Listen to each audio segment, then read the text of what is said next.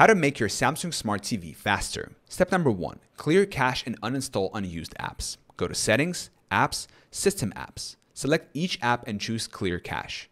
Uninstall any apps you don't use regularly, as too many installed apps can slow down the TV. Step number 2.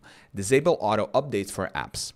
Go to Apps, Settings, the gear icon, turn off auto update to prevent background updates, which can slow down performance. Step number 3. Update TV firmware.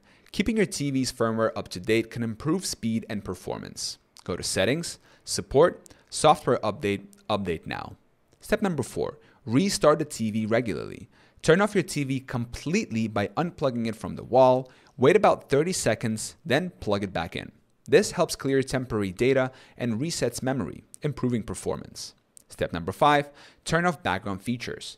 Disable features like ambient mode or animations, if available, in Settings to reduce processing load. Step number 6.